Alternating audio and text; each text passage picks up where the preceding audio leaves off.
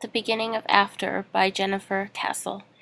The back of the book says, anyone who's had something truly crappy happen to them will tell you. It's all about before and after. What I'm talking about here is the kapow, shake you to your core and turn your bones to plastic kind of crappy. 16-year-old Laurel's world changes instantly when her parents and brother are killed in a terrible car accident. Behind the wheel is the father of her bad boy neighbor, David Kaufman, whose mother is also killed.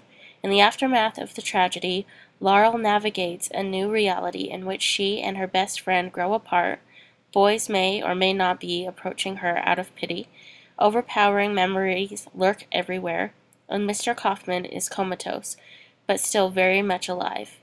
Through it all there is David, who swoops in and out of Laurel's life, and to whom she finds herself attracted against her better judgment. She will forever be connected to him by their mutual loss, a connection that will change them both in unexpected ways. Jennifer Castle's debut novel is a heart-wrenching, surprisingly witty testament to how drastically life can change in the span of a single moment. These are my thoughts about the book. I've been trying to pick up more contemporary books this year, and it seems that all of them have been about dealing with death.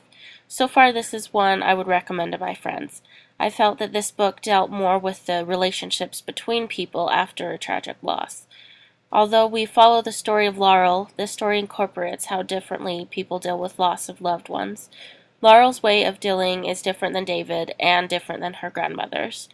I've read reviews on this book and find people saying that nothing happens, that it's boring, but it really is not a story with a lot of action. It's a story of growth, loss, and life.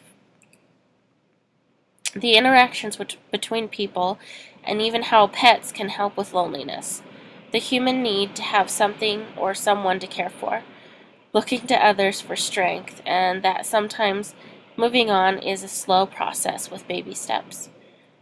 I think a huge part of this story also incorporates forgiveness. In situations like this, you want to blame others for what happened. Even if others are responsible, there is a degree of forgiveness that must be given to be able to move on. I found the story deeper and better to understand than others I have read previously. Even though there is not a lot of things happening, I feel much more connected to these characters, and even though I have not had many tragedies in my life, I felt that I could understand what they were going through. Even without added elements of too much drama, ghosts, or teenage angst, the story was real for me, and it touched more to my style of contemporary novels. I was about to give up the hope on continuing to find any contemporary stories to read, but I really did enjoy this one, and it gives me hope to continue finding more like this in the future. I definitely recommend it. I give it 4 stars, and thank you for watching.